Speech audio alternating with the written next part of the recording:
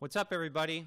My name's Greg Matous, and I'm also known as Dutch, but I'm not from the Netherlands. That was a name I got when I was a kid growing up in western Pennsylvania. I'm going to talk a little bit today about some new developments that are going on with these online universities that are coming out. And how Python's being used. So I think it's pretty interesting. So just a little disclaimer, this talk's going to be a little bit more informal. It's not so much focused on the technology, it's more focused on some of the big picture questions that you may think about when you're talking about education, when you're talking about, you know, how we develop our educational system, and what sort of motivates that.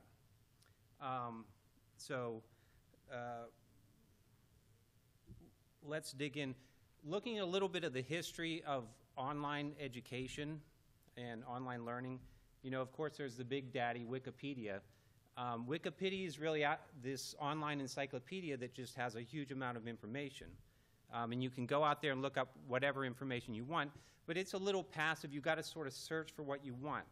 So it's good for self-motivated learners, and also the information there, you know, if you're just diving into something, it can be a little, you know, advanced, particularly if you're trying to learn things like mathematics and science, and you've probably noticed that.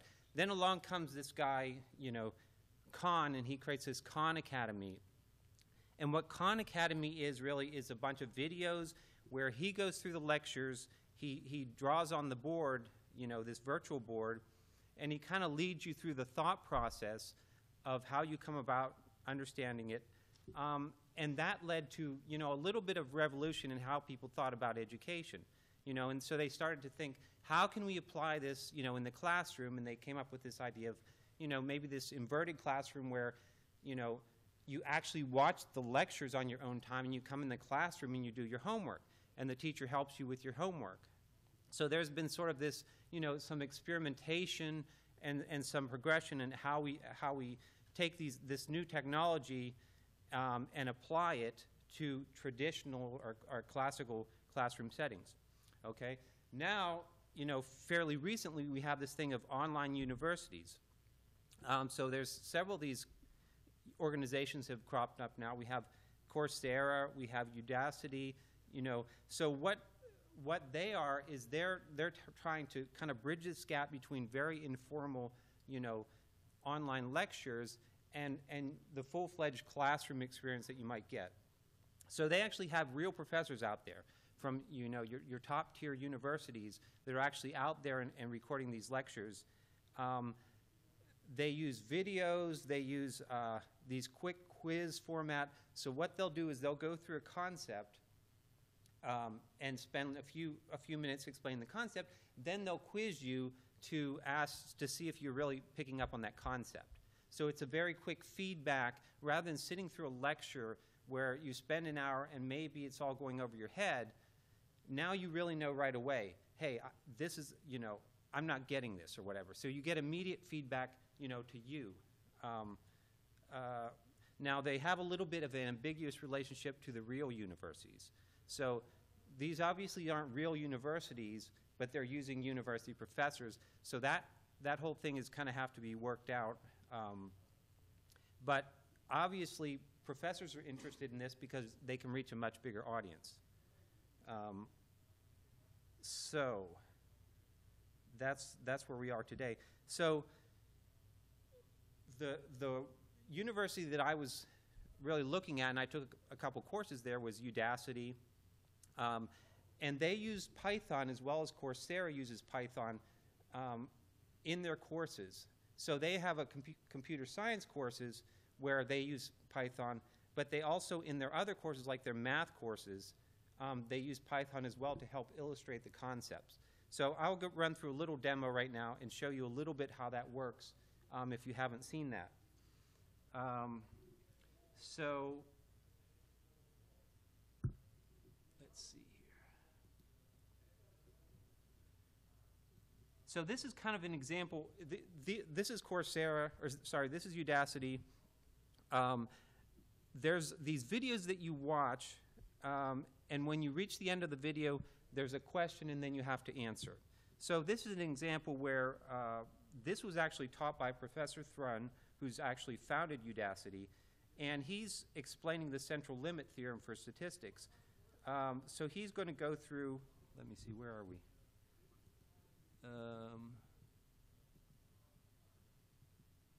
Okay, so what he's going to do here is he's going to talk about a little bit about the central limit theorem and how you come about it. And then he's going to set up a problem where he wants you to sort of illustrate the central limit theorem using Python. So I'm going to kind of zoom through to get to the Python part. So the first exercise, he's going to simulate, flipping a coin, 10 times, 100 times, 1,000 times, and you get the fairly obvious result of, the average of getting heads is 50%. So here's kind of this console that comes up where I've already done this exercise, but what he would do was he would stub out what these methods that he wants you to fill in, and then what he wants you to call at the end. And when you run that and submit it, then he checks really what the output is, or the software checks what the output is and compares it to what's expected. So it's really result-oriented in that it's checking that you get the correct answer. It's not checking the quality of your code. Obviously, you could write garbage code and get the right answer. That's okay. So you can run this right in your browser, and you get a result. And this is a full-fledged, Python environment. So I can do things like, if I wanted to,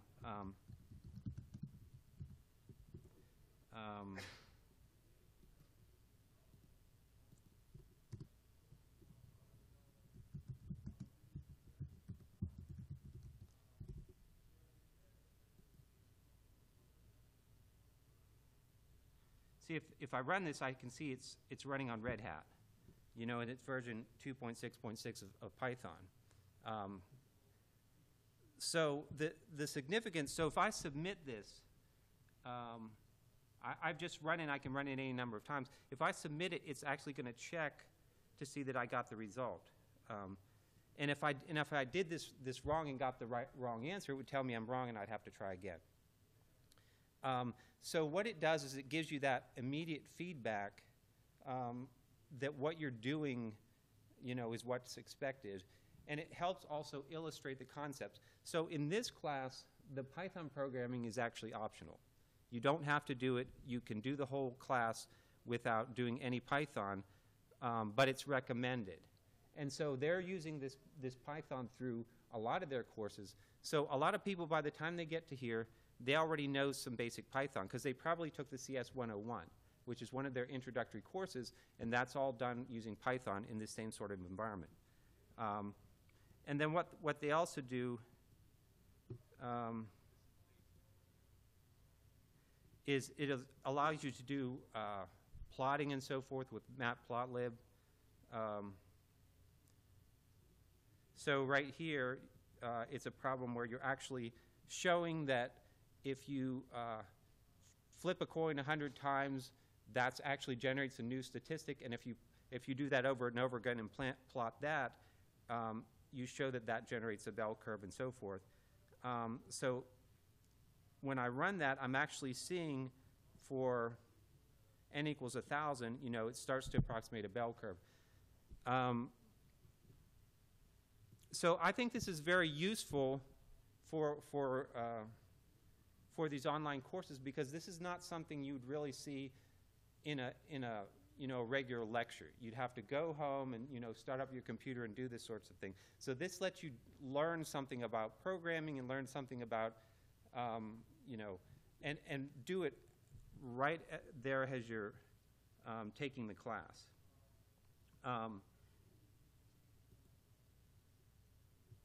So just some recent developments. So this is a field that's evolving pretty rapidly. Just some recent developments with Udacity.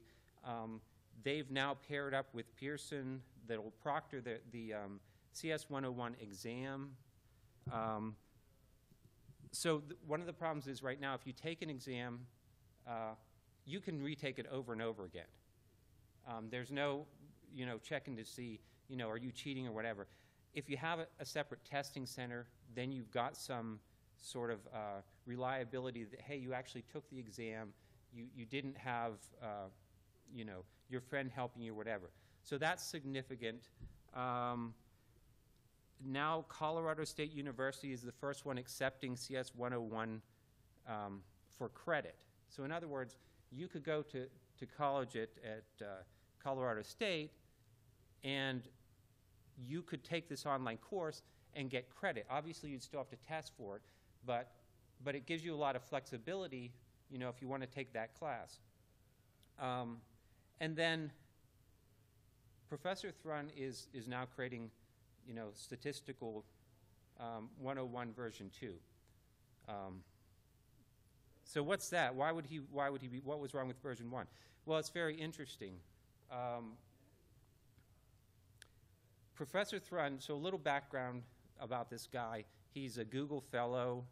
He's a researcher at Stanford, and he's one of the guys who created the robotic car. So obviously, he's got a lot of, credentials in academia and research. And he created this statistics course. He did the statistics course. Other professors did these other courses.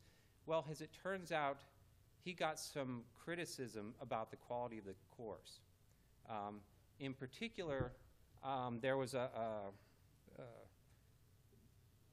guy who does he does like remedial statistics in New York. He wrote in his blog, he went through the whole course and he picked out stuff that he thought that was bad, and he said, well, this is really a crappy product. And some of the things were actually legit. For example, in the statistics course, if you're doing statistics, you really have to define, are you talking about the population or are you talking about the sample? You have to lay out your definitions very carefully. He didn't really do that, so there were some legitimate points there about the quality. So to me, there's two takeaways from that. Number one is you can be the best, researcher in the world. You could be the best, the smartest guy in the world. That doesn't mean you can just go and make a good lecture. It takes a lot of work. It takes a lot of work. And to his credit, he's going to go back and redo that course based on the feedback. But the other thing to me that's even more important is, so if he had given this lecture in a class, there would be a few kids who said, well, that sucked. I didn't get that, what he was talking about. And maybe they'd raise their hand or maybe they wouldn't. But nobody else would know about it. When he put this course out there, the entire world can look at that course and evaluate it. And you can have a professor who spent, 15 years teaching statistics and give feedback on it. So that's very valuable in terms of, increasing the quality. It's a lot harder to get that, in a classroom. I know professors go in and audit their peers' courses, and students give feedback. It's not like this. It's not where everybody in the world can look at this. So it really is almost like an open source product where everybody can look at it. So to me, that's significant compared to the regular courses. Is you could get something that has a much higher level of quality, in theory, as it goes through these revisions. Let's see. Okay, so I thought it was interesting that they chose Python for both of these universities. And I think it's worthwhile, since this is a Python conference, that we look at that and say, why did they do that? Because that's, obviously, if you have all these people taking these courses and they're using Python, that's going to add greatly to the number of people that now know Python. So that's very important. One of the guys at Udacity put a blog about why why they chose Python. He just kind of went into this kind of, nerd's approach of contrasting with C and saying, hey, it's favorable to C. It's C sharp. It's easy to jump between C sharp and Python, you got the flexible typing and all that. I don't think that's as important as a couple other things I'm going to talk about. So one of the big advantages of Python is its focuses on being readable. So when you have a language that, that you can just sit down and it's easy to understand and there's not a lot of tricks involved, that's very important when you want to address a large audience. So that's one big advantage that I think Python has that some other languages don't have. The other thing is it's a general purpose scripting language, so it's not trying to, be the perfect solution to a single problem. It's trying to, you're supposed to be able to address a lot of different problems with it. So just to compare it with a couple other languages that I've dabbled in. So Python is not Haskell. So, a couple years back I thought, I really want to learn Haskell, and I'm going to figure out what a monad is, And so I printed out a bunch of stuff, and I studied and everything. And I probably, at some point, at 1 a.m., I figured out what it was, and I was able to use it. But I'm never going to use that in day-to-day. It's a beautiful language, but most, 99% of the time, you just don't need that level of power. Another example, Python is not Java. So Java has this philosophy of building everything from objects. And the idea that everything can be represented as an object, and you can take them apart and put them together. So I have a 5-year-old who buys these Lego things where you can build a robot or a car. And he'll look at it and he'll say, well, sometimes he'll build a robot, sometimes he'll build a car. But if he builds a robot, he never takes it apart again and builds a car, okay?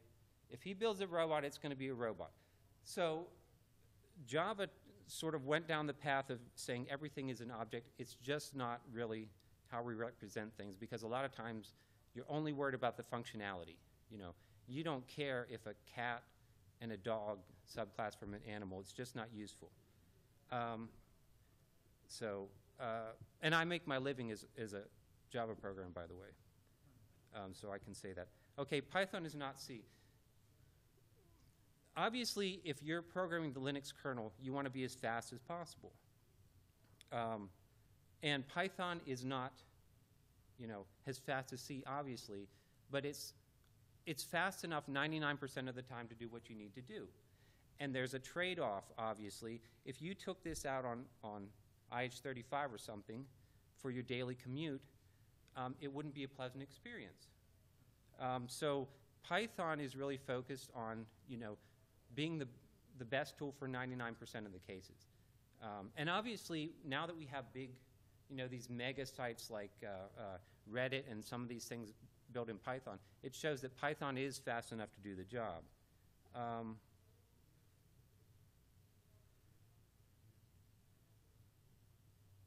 So to me, it's not so much the technical aspects of the language, it's the philosophy of Python. So it focuses on readability. It says there's one preferred way to do something, and then it focuses on productivity.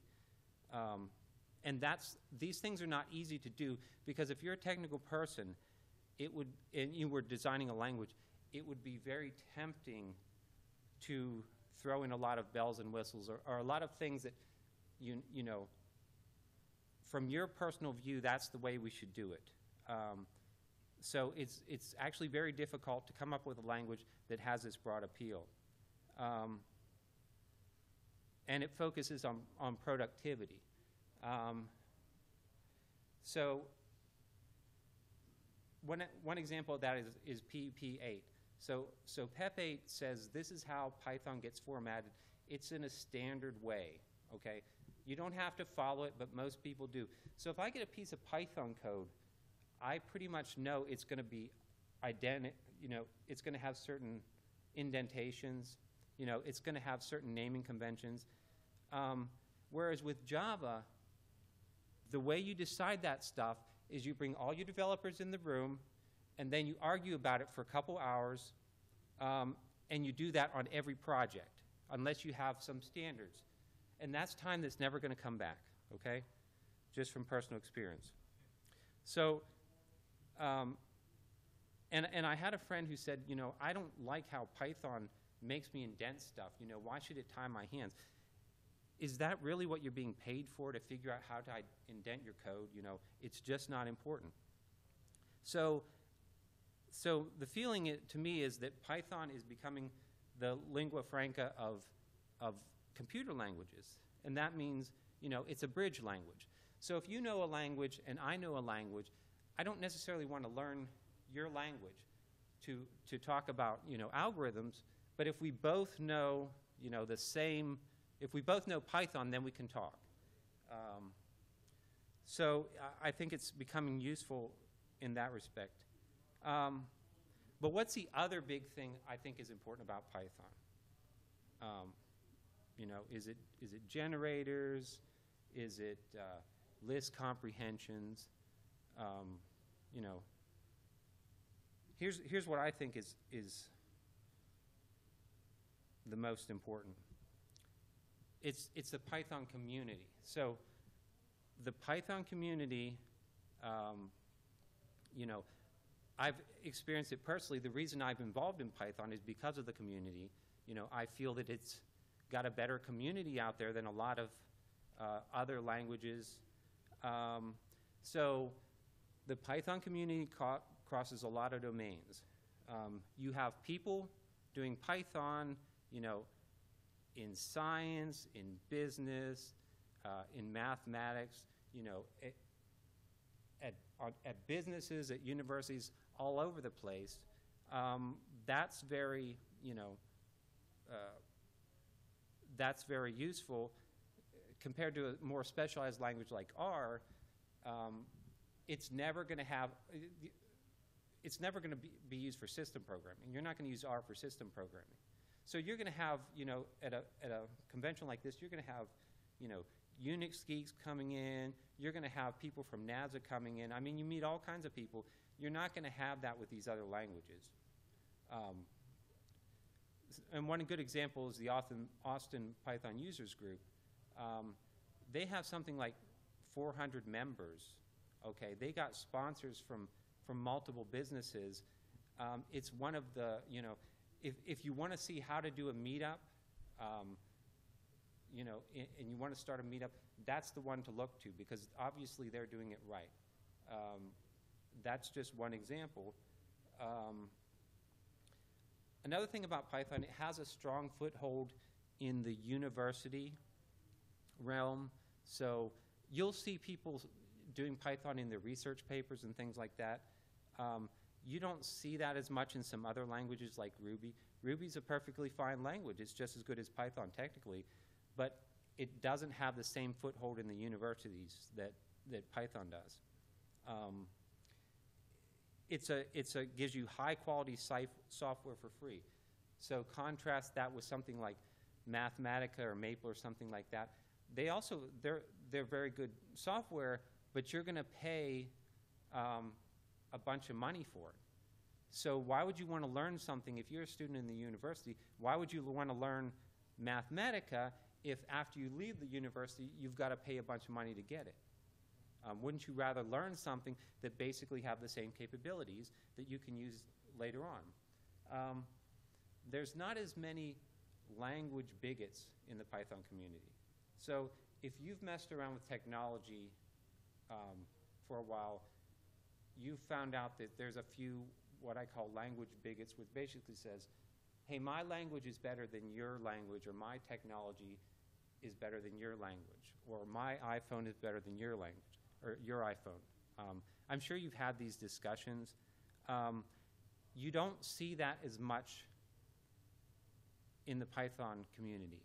And some people said, hey, maybe Python should push their agenda a little harder. You know, like some other languages have. I don't think they've done it that much, but it seems like it's working out, because I think that's you know, frankly, it's irritating to hear technical arguments about a language. So these are some of the reasons why I think Python has taken off. And obviously, if it really takes off, you know, in the setting of these online universities, it's going to have a big, you know, acceptance, and it's really going to add, you know, to the number of people who speak Python.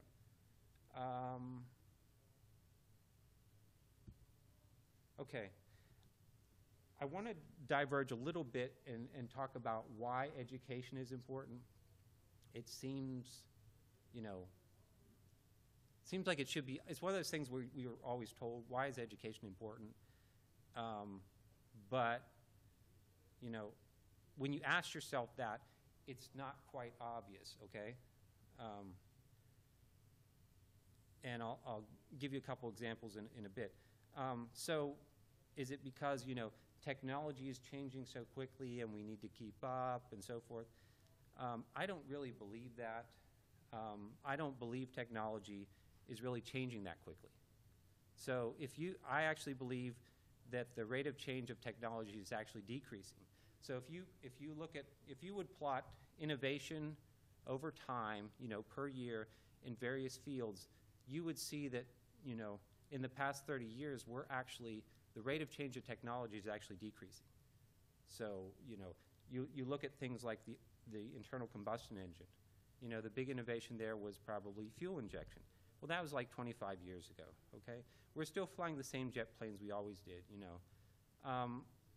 Computers are smaller, but they're basically the same. The stuff I learned about programming, you know, 20 years ago, I still use today, okay? Spreadsheets and everything, you know, when we were using VisiCalc, it's the same spreadsheet today. It's a little bit more advanced, but that's not innovation, okay?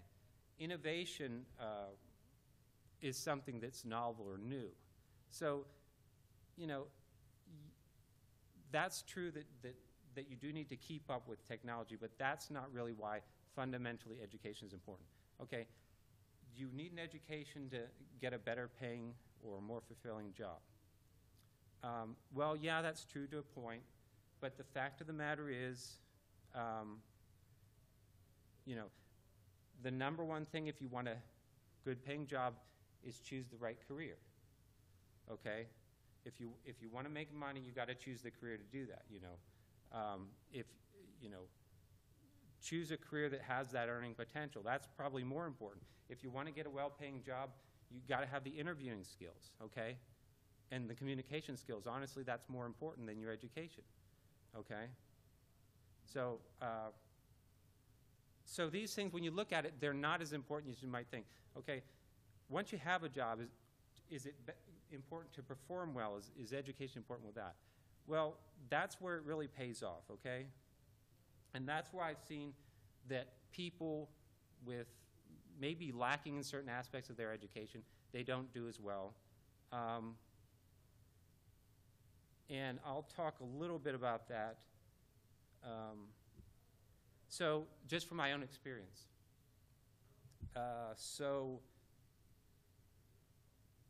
obviously, if you're doing a software project, you want to put some analysis into it to make sure, is this a software you really need? Are you paying the correct amount for it? You know, you need to do a risk analysis. You need to do a cost-benefit analysis, and you need to put some numbers into that. So one contract I was on for a while back, you know, this was for the government. It was America's Job Bank, big team of developers, working between groups in a couple different states. They worked on it for close to a year, easily spent $1 million and threw it all away. So that's just waste. Another example, when I was at Texas Mutual Insurance, they decided they wanted to rewrite their whole, you know, insurance system, and they had a couple big architects there who told them this is how it should be done and this is going to be, you know. So that's something where, again, a project that went on for the better part of the year, more than $1 million, they decided when it was done, you know, this doesn't fit our needs, they threw it all away, okay? So how do I come up with $1 million? Well, if you bring in 4 developers, you know, as consultants, you're billing them out obviously at, you know, $100 an hour. You do that for a year, that's $800,000 by itself. Then you have several staff on top of that. So there's $1 million right there. Then you have the overhead, which I'm not even factoring in. So if you do these sorts of projects without doing any sort of analysis beforehand, if you just have an architect come in and say, hey, this is going to be great, and you buy that, obviously you're not going to get a good result. Another example is when I worked at the comptroller. And some of that I can't even talk about because it's a little bit sensitive, but just one example. We spent over $1 million on what? On stamps. So we had to send out notifications to half the people in Texas that we exposed their Social Security numbers. And I'm sure you've read about this in the paper. So when you have a security environment like that, you have to look at your environment, you have to look at your risks. Whenever you're looking at risks, those are probabilities, okay? You have to do a cost-benefit analysis to find out, how do I reduce this risk so that that's cost-effective, okay? If you don't do those sorts of things, then you're just going to be reacting. Then you're just going to say, hey, this happened, now what are we going to do? After that, it's too late. Another example that I think is even bigger is you know, the way we allocate money, you know, in our governments. So just an example, I just looked this up. Looking at distributing money, for example, for energy research, over the last 10 years, we spent about $40 billion doing that. Maybe $14 billion was on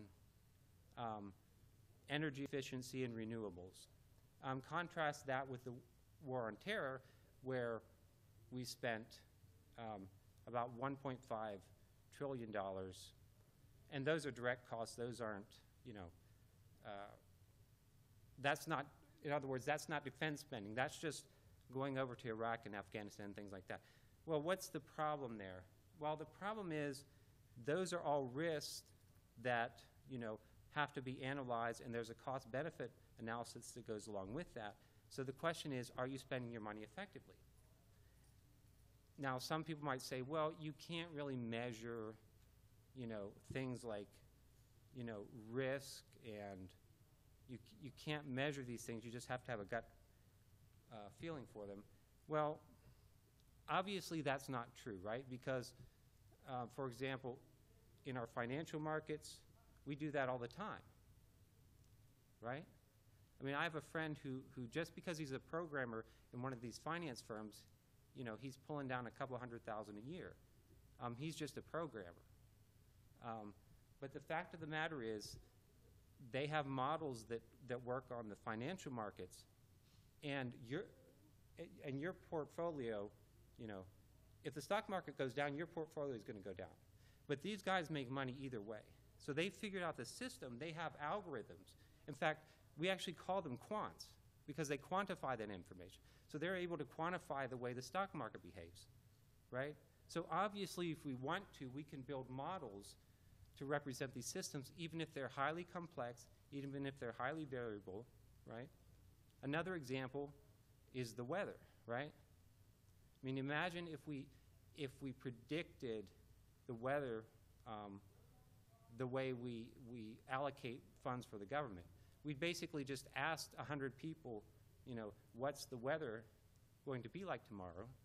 And that would be, you know, our prediction. But obviously that's not very effective. And obviously the way our money gets distributed is not really political in the sense that it's not based on Republicans versus Democrats. If you look at the way our money is distributed, you know, they argue about a lot of trivial things, but in general, they're coming up with the same solutions. A lot of the solutions do not take into account the risk. So why is that? Well, the reason that is because analytical thought and being able to analyze a lot of information is not intuitive. And this is something that I'm well aware of myself because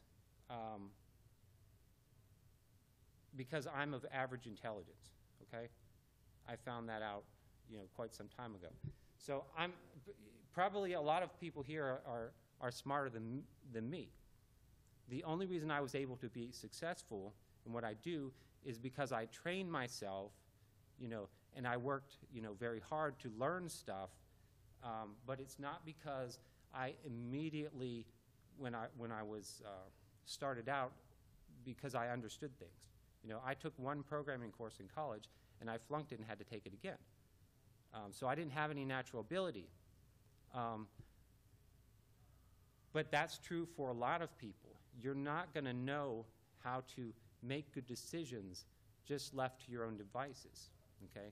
That's something you should be learning in school. And you should be learning how to apply that in various situations. I just don't believe it's happening like it should be, okay? And we're kind of being told that these new technologies will help us do that, you know, that because we all have smartphones, we're going to somehow be smarter. Smartphones don't make you smart, okay? Having more information is just the first step, but you have to know how to apply that information.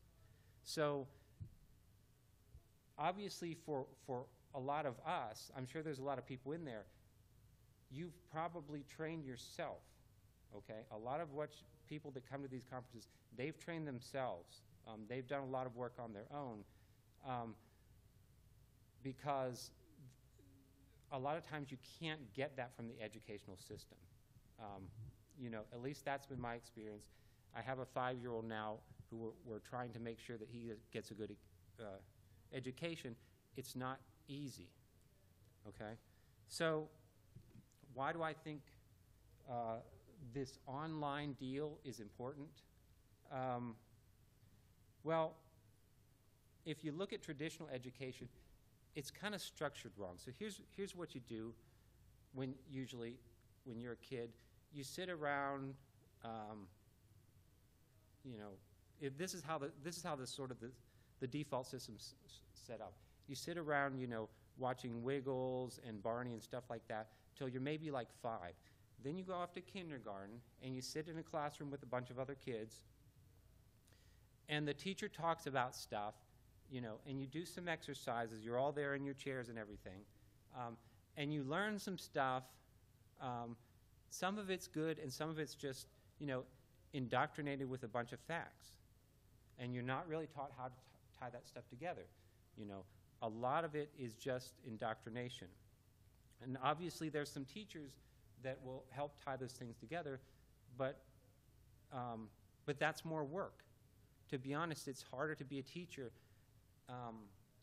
that wants to go the extra mile and tie things together.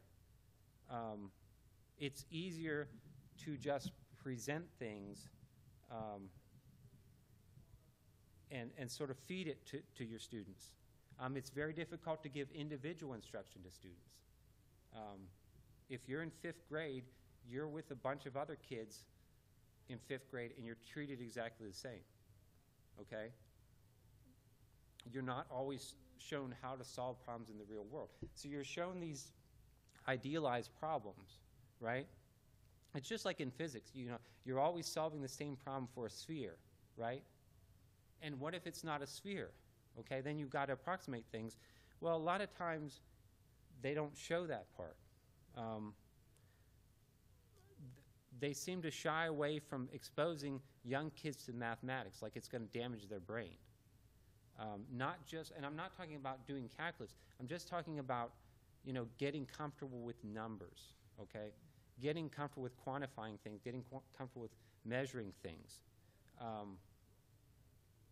There's not enough there's not a strong enough feedback loop in existing teaching. So in other words, if you're having problems in school, chances are nobody's going to pick up on it.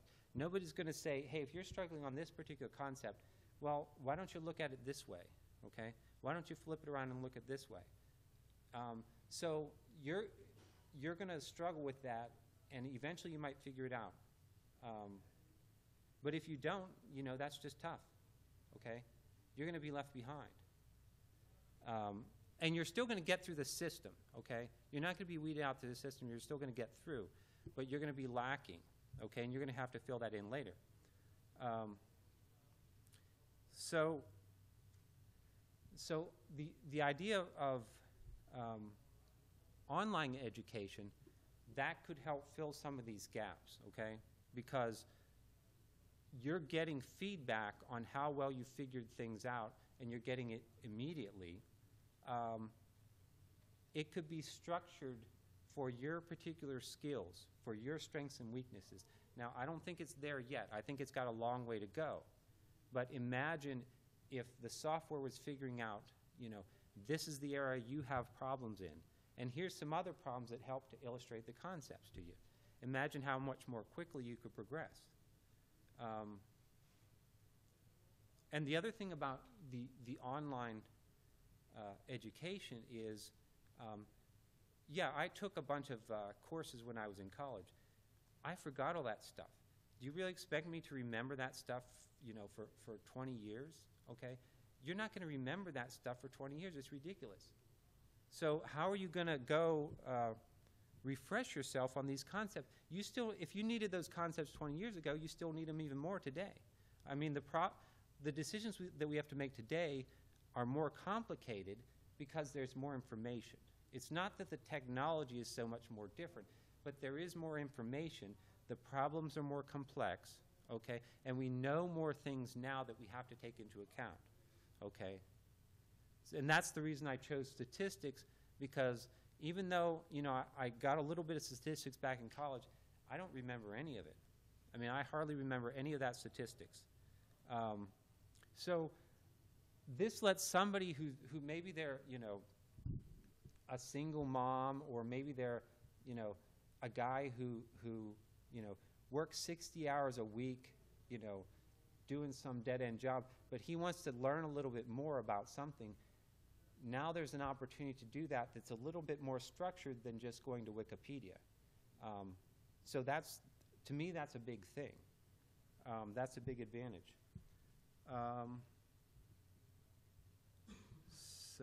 Okay. So just to summarize a little bit about why this is important for people in the Python community, okay? So everybody here is part of this Python community, and why is that important, okay? So number one, having the, you know, open source software available, having it out there, having people use it is, you know, it's essential to the educational community, okay? And it's not just software, okay? So some people think, hey, if you don't write software, you know, you're not really contributing. A lot of times the documentation is just as important, if not more important, than the software. Do you know how many great pieces of software are out there, but they never got used because nobody understands how to use them? You know, they don't have good documentation. They don't have good, you know, teaching. They don't have people to show you how it works.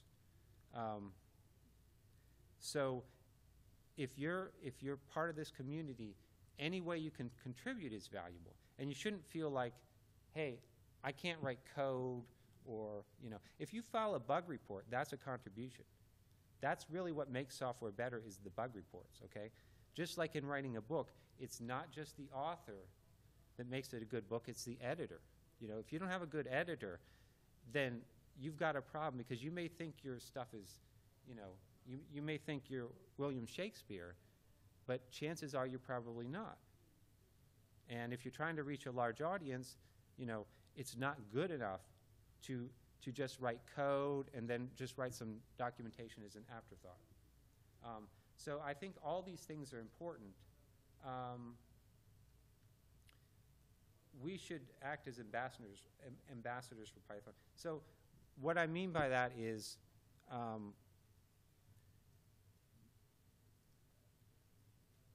you know, when you talk to people, my opinion is you should have this philosophy of kind of building bridges, okay? So if you're talking to someone about Python, you don't want to go in there and say, well, it's, you know, it's a superior language for this or that or this. You want to look at, you know, how do I solve your problem? Okay, what are you trying to accomplish, and how do I make it, you know, better? And I think Python is already, you know, the community is already doing that, and that's why it's effective. Okay?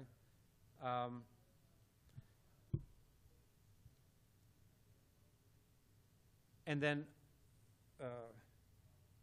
finally, I think we need more, you know, we need more Python and we need less Angry Birds. So what I mean by that is, you know, I have a 5-year-old now, like I said, and every night I have to tell him a story. And he plays Angry Birds on my wife's iPod every day. Not every day, but he does it quite frequently. And so I have to tell him this story, you know, I have to make up a story every single night about, you know, the Angry Birds and the pigs and, you know, why they're at war. It's really a strain after a while because, you know, the story just, it has to go on, and, you know, they're opening these portals underground where the pigs live, and there's these, they have to find, they go to other planets. I mean, it's incredible. But what's interesting is he's so fascinated by these birds, right? And it's just a game. To me, it's just a time waster. But I have to take it seriously because that's something that he's interested in. So I'm not going to give him, you know, a crappy story. I gotta spend, you know, 15 minutes a day just thinking, what am I going to talk about tonight? And I've got to come up with something good. And I've got to have a cliffhanger at the end so that he'll be asking tomorrow night. But I was thinking, you know, those are characters, and you know, I would like to see that kids be just as interested and just as compelled to learn about the things that will really have an impact in their world, you know, as they're growing up, you know. And I would like them to have, you know, some of the same heroes that I had growing up, which were, you know, some of the legends in you know, science and math and business and so forth, people that gave us all these great inventions. You know, I don't want him to be lost in the world of, you know, I want him to have some grounding in reality. So that's kind of my slant on presenting this is, you know, we are very interested in the technology for technology's sake. We are very interested in having, you know, the latest iPhone and so forth, but we also have to remember how this ties into the bigger world. We don't want to think, you know, hey, I'm just in this bubble, okay? And what goes on in the rest of the world doesn't matter, you know. In my opinion, people that have created, you know, Van Rossen and somebody like that who created Python, you know, he gave a big contribution to the world. That's very important. So, and there's a lot of individuals like that coming together to do this. So I think it's important that, you know, as we bury ourselves in the technology, take time to step back and say, you know, what's the big picture here? You know, what are we really trying to do move forward? You know, how do we advance, you know, our you know, as we're building this piece of code, you know, keeping in mind there is something bigger going on here. You know, it has a big impact, and we don't always realize it.